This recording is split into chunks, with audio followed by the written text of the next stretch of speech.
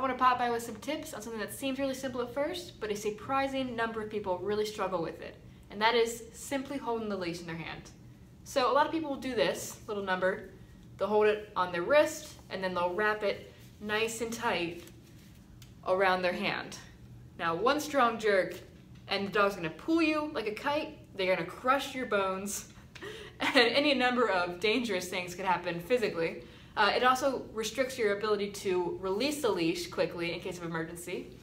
That's not a good thing to have, so always be prepared. What I do instead is hold it in the palm of my hand, nice and tight. The dog pulls are not going away, and then I simply gather as much as I need to using my thumb. So I always have the exact amount, and I can release it the exact length I need to, but still have that nice strong grip.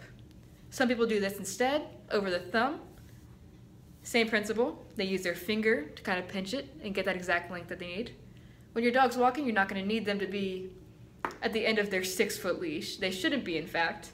So make sure that you always have the exact amount that you need, so that if your dog goes out of position, if they're trained to heel, you'll feel that tug, you'll know they're out of position, and you can address them, get them back in there. Good job. Now when you're walking with your trained dog, they should never have the full allowance of all 6 feet of their leash to go and explore the world. When you're walking in a structured heel, they should be right next to you. You should be able to feel exactly where they are without actually looking.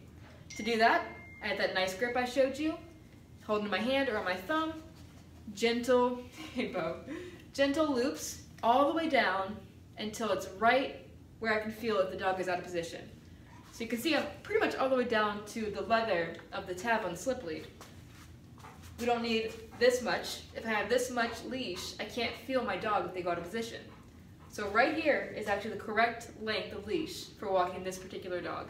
Now smaller dogs, you give them a little bit more leeway because they'll be lower. If you're very tall, of course. But for most people, this is about what you're going to be looking at.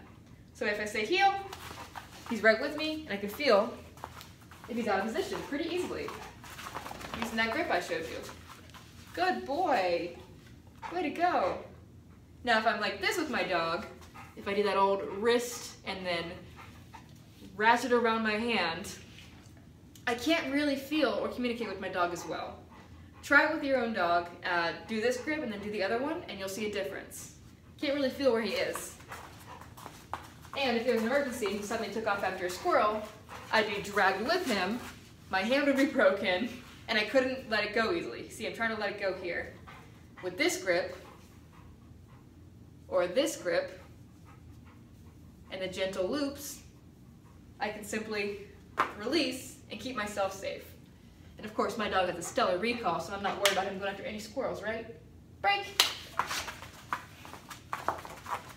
We hope these tips helped you with your leash walking with your dog, no matter how experienced they are. Good boy.